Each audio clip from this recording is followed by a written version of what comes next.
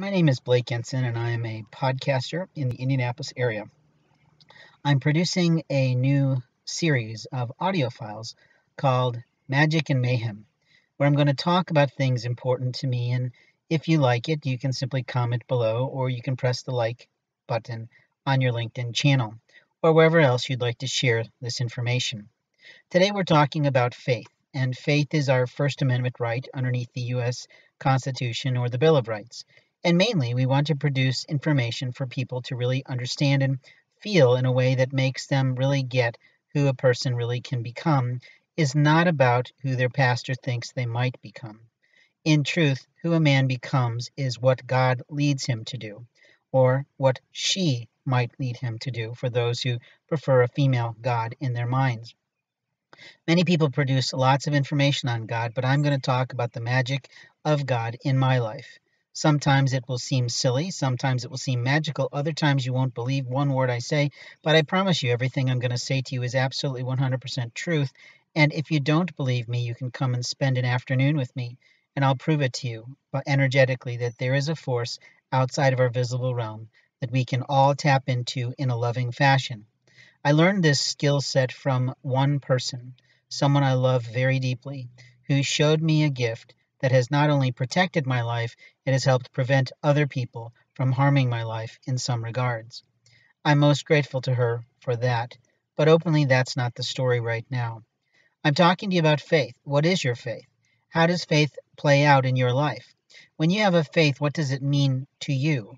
Not what does it mean to some pastor preaching from a pulpit or some temple leader talking from a pulpit stand in that sort of place. I don't really know the lexicon of the Jewish faith, and I certainly don't know much about mosques. But in truth, there's always a cleric, there's always someone who sort of knows a little bit more than others, and there's always wiser men called elders in a church. Sometimes they let women do the role too, which it's about damn time, don't you think, at this point in American history? But in reality, men seem to get the power in churches, which I find a little discrimination, but openly, it's their right, I suppose, if they follow the Bible to the letter of the law. But what is the law today in regards to producing a faith-based religion? You see, many people look at religion like it's old school. Some people play it out completely to the letter of the law. They won't eat particular meats, they won't do particular things, and yet other people will. Now, who has the right to decide what faith is for them? You see, in my life, I have many people who think that my faith is not quite right for me. But in truth, it is perfect for me. It helps me, guides me, teaches me, gives me lessons in life, and openly, I can talk in a way that nobody else can. But in truth, that's my right. You see, I have the right to pursue religion. I have the right to read religious books because this is America, not some third world country or some dictatorship of sorts. But in truth, what I'm seeing happening in the community here is lots and lots more of faith-based publications coming into being. It used to be that freedom of religion and freedom of the press were completely separate and not equal in the same facility. Yes, of course, there are newsletters and news publications that are religious-based, and they have the right to do that. But when community business publications start to take on a faith-based bent, I really have to wonder who's owning those publications now, what is their goal and mindset, and why do they think they have the right to push their faith through their publication without letting people know there's been a shift of some sorts. Now, if there's been a shift in religious publications in the community and I was not around to see it, then that's on me. But if they don't regularly communicate that in their publication, I think that's a little misleading because people are expecting an unbiased, untainted view of what's going on in the community with both religious-based businesses as well as non-secular-based businesses. You see, in life, we need both in order to produce a healthy, wholesome sort of place for all God's children, regardless of what your stint is on God, your belief in a Holy Spirit, or even your interest in any type of angelic force that may or may not exist according to Catholicism or other religions around the globe. But in truth, most people know there is something greater than what we can see out there. And in truth, they were not just talking about aliens that might actually already be among us because we are so inept in technology that we cannot keep up with advanced civilizations across the world's cosmos. I'm going to lose my word here. Cosmos, if you will. And again, I'm not an astrologist, so don't make it like I have to know every single word that's out there. But in reality, I'm talking about faith today. Faith is the lexicon in which we choose to study on our own. Faith is the liberation of our souls. Faith is the basis for which we have hope, love, and fidelity. And faith is also something that many people use to harm others. You see, faith is one of those words that most people see as a positive thing. Positive in terms of healing themselves in the hospital, positive in terms of their prayer life, positive in terms of many realms. But there are plenty of faith-based people who go way beyond their call of duty. What I mean by that is that they start to intrude on other people's rights. You see, the rights that we have today are based on the amendments in the Constitution, and most begin with that first amendment, which is the right to freedom of religion, which means we have the right to pursue any aspect of God we long to understand. If he or she, it, whatever you so choose to call God, decides to give us insight and wisdom into that area, that's on us to tell our own families, our own friends, our own social networks, if we so choose. Many other people are evangelical, and so they like to go out to street corners and tout the word of God and fire and brimstone and all sorts of interesting prophetic concepts. But in reality, they cannot produce 1 ounce of love for someone who has a different lifestyle than them, and they certainly don't show any respect to people in those categories. They absolutely think that they have the final tank on God's word in the universe, yet it says very clearly in the Bible that no man can possibly know the world and wisdom of God the Father in heaven. Now, the first chapter of the Bible also talks about that he made them male and female like himself, which means that there is a female side to God, which most Christian organizations totally dismiss. It's sort of why the women are repressed in most Christian-based organizations, and in truth, there's some reality for why that should be. Many women do not know how to interact with men anymore at all. That is absolutely something that I see proven almost every single day of my adult male life, and I'm almost 50 years old now.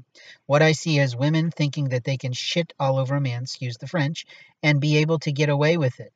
They think they have the right to put a man in his place, to tell him he's low, to give him no room for any type of love in their soul, and in truth, they utilize his skill set, his mind, his wisdom, his insight, and then they throw him away to go pick up another one. Now, men and women are not different in this regard. Men are also known as predators of female company, and they sort of do little things like that on their own in their youthfulness sometimes if they didn't have a faith-based upbringing that has made them totally adherent to incredible principles of fidelity and other aspects of life. But in truth, we're not talking about fidelity, we're talking about faith. And in faith, there's many aspects of faith we must get to, but how do we do it? How do we talk on faith without people thinking that we're ill in our minds? How do we talk about God and his power in our life if we can't explain to someone how it feels to be physically folded in half by God in the heaven, who simply shut me in half, folded my body in half when I was longing to run to the woman that I madly love to tell her, I love you, I want to marry you right now, I will help you to raise your children to become godly men, and I want it all.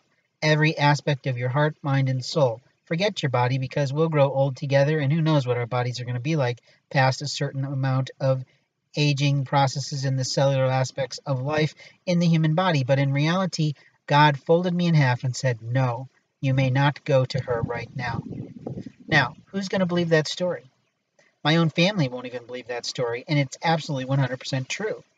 I was standing near a place that I went to frequently in my computer tech days. I often went there to do work online because the people there treated me with respect, dignity, allowed me to sit there all day, allowed me to buy food, eat food, use the internet without a problem.